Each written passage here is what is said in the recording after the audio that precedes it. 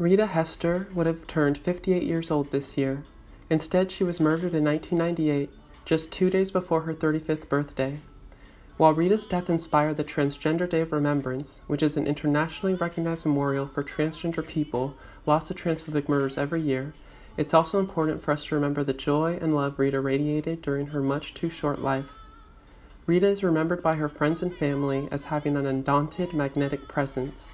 She loved to travel, enjoyed taking care of her pet cat and snake, liked to watch figure skating, and she loved to have gatherings of friends at her home while blasting music.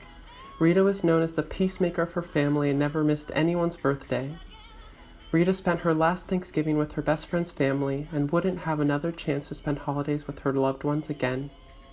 We need to take the time to mourn those we lost and then continue the fight against transphobia and systemic hatred that make living life as a transgender person so dangerous, especially for Black transgender women. In addition to memorializing those lost to transphobia, let's also celebrate the joy and beauty that transgender people bring into our world and lives every day.